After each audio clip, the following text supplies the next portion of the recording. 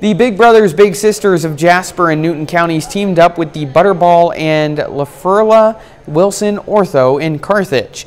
The event took place at Grace Lanes and lunch was provided for the Bigs and their littles. Butterball also provided gift bags for the participants.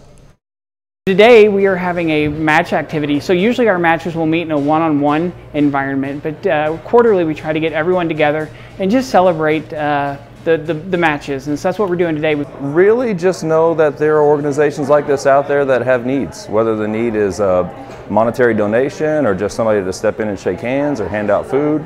You know, it's a nonprofit organization. They're extremely visible in the community. They have a lot of needs. Big Brothers Big Sisters is dedicated to providing trusted adults for children who don't have one.